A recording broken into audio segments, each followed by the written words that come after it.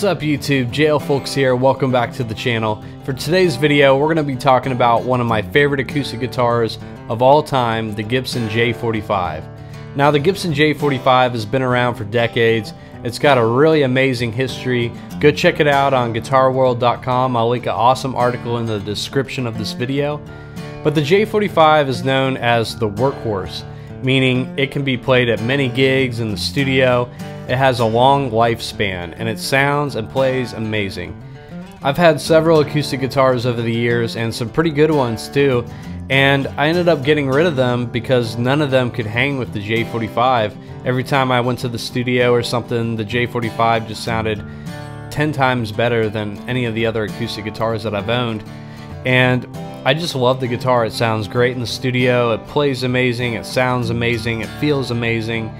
And I think it looks amazing too. It's a pretty standard design, and that's kind of the classic finish, the sunburst. And the guitar really is a workhorse. I've probably played over 500 gigs with this guitar, and it's one that I can always rely on. It comes with a great pickup and sounds great going just direct into a sound system.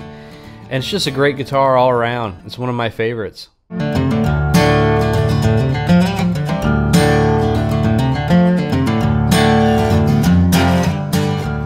The Gibson J-45 Standard comes with a Sitka spruce top and mahogany back and sides.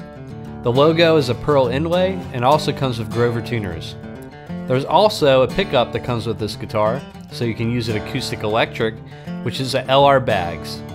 The fretboard is a rosewood fretboard, and it comes with a Gibson hardshell case. The sound of this guitar can be altered in many ways depending on what kind of strings you're using and also what kind of pick you're using. I typically use GHS Americana series for acoustic guitar on my Gibson J-45, and these are lights, the S425s. When it comes to guitar picks, it all depends what kind of music you're going for. If I'm singing some songs around town and doing some strumming, I typically like to use a pretty light pick, which is a USA Nylon 73mm Jim Dunlop. And then I also like to use a heavier pick if I'm playing individual notes on the guitar. So now I'm going to show you what the Gibson J-45 sounds like. I'm going to be recording with this mic right here, the Rode NT1A condenser mic, and I'm going to be plugged in directly into my Focusrite Scarlett 2i2 interface, and just going to mix the two different sounds together. And I'm also going to be using two different guitar picks, a light guitar pick and a more heavier guitar pick. So y'all stay tuned.